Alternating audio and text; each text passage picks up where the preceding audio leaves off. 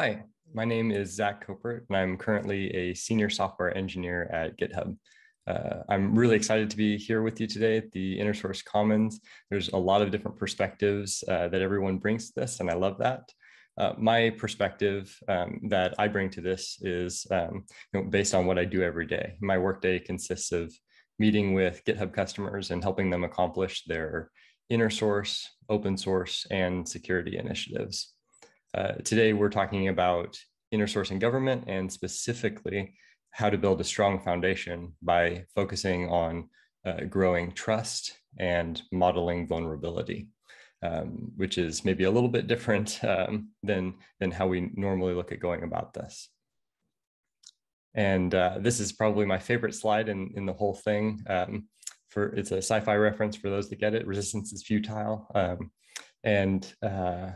There's a default route in government that we normally take, appealing to authority and getting folks to do something via a mandate or just by the expectation and requirement to follow orders.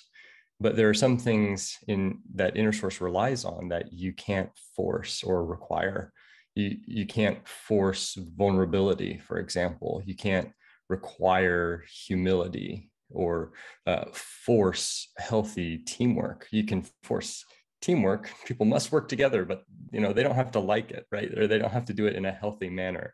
I have a toddler and he's 2. I can't make him eat his vegetables. I can't require that by mandate of the dad. I can take away all the toys and everything, but it's just not effective. I need to lead him to choose for himself to eat them.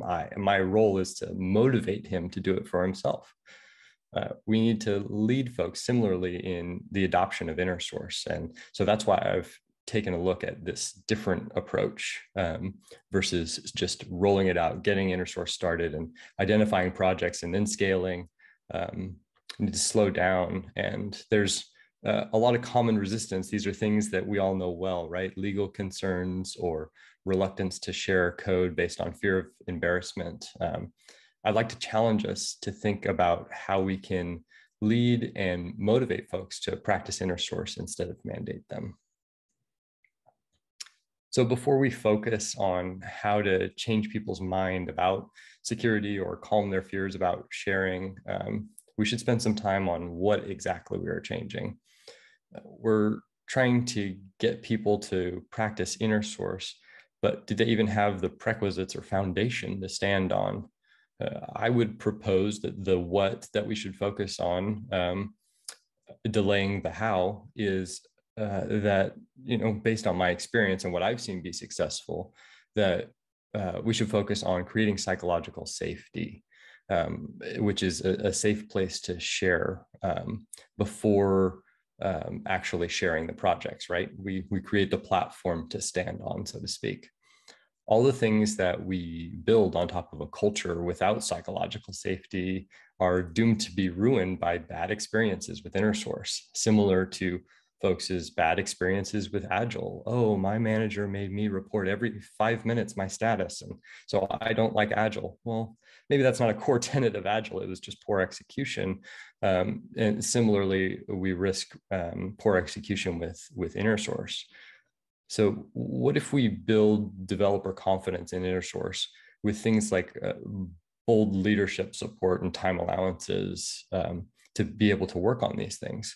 How would things look different if we facilitated the building of a developer community first and let them self-discover, self-align, and self-organize to figure out what InnerSource opportunities there actually are, versus getting them all in a meeting room to tell them what the InnerSource opportunities are?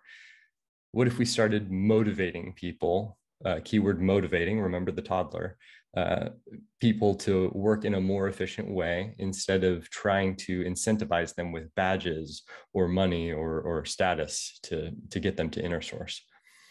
Could we spend more time gaining honest value from InnerSource rather than figuring out how to measure it and report that it's going really, really well?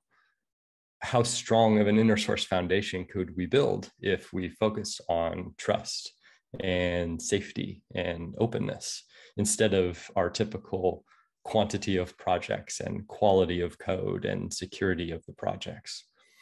Maybe those things come later.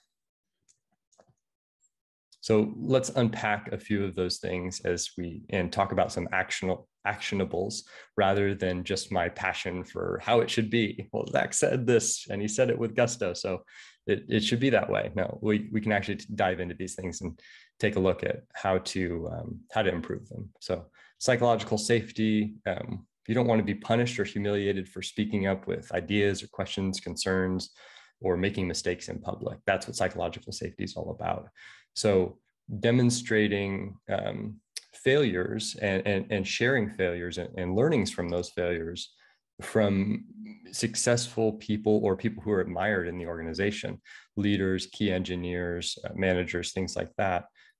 If we can build a habit of that, we can establish a memory in the organization that is a safe thing to do, as long as when they do that, we are not humiliating or punishing them for those mistakes. That's why it's important that these successful people are sharing that, because people will associate that success with sharing and learning from failures.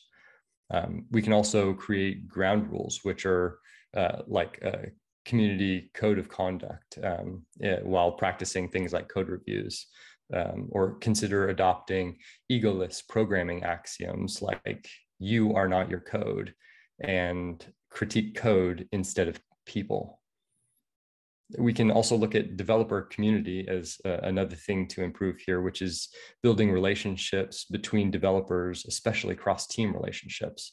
And remember, I said that this is important to do first instead of building the community around the code, which also works. But when starting InnerSource, this is what I want to focus on here to create trust. We want to do things like establish communities of practice or topical birds of a feather group, something like a monthly chat for everyone who runs on Linux, or similar things for different topic areas, and let that self-organization and discovery happen.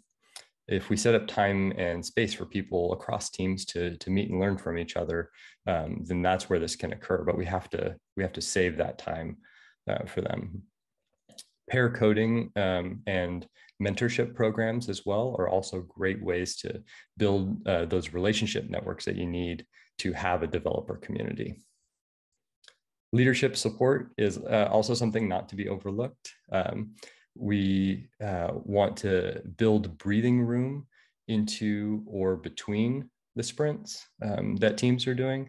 And these types of systematic controls allow for InnerSource to actually occur. Using also the bird's eye view, the strategic point of view of leadership who know all of the projects going on to identify areas of overlap is also a great way to identify potential for InnerSource. And then finally, openness. What I'll say about that is a quote that I like, and it says that organizations tend to reflect the personality and norms of their leaders. And what that means to me is, like I said before, leaders need to be demonstrating the humility and trust that we want our organizations to adopt culturally. So in the spirit of trust and vulnerability, I sometimes feel like I'm trying to convince people that InnerSource is awesome, a bit like a salesperson.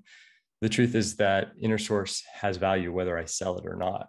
I need to remind myself every day to show organizations that I work with through the stories of all of my peers here at the InnerSource Commons that InnerSource has real value. So I encourage you to continue to learn from each other throughout this conference, build those relationships, build a network of people who do InnerSource, and remember and retell those stories of InnerSource success in other places so that people come to realize the value. Thank you all for your time today, and I hope that you've been challenged to consider how you could improve your organization's trust and vulnerability for the sake of InnerSource.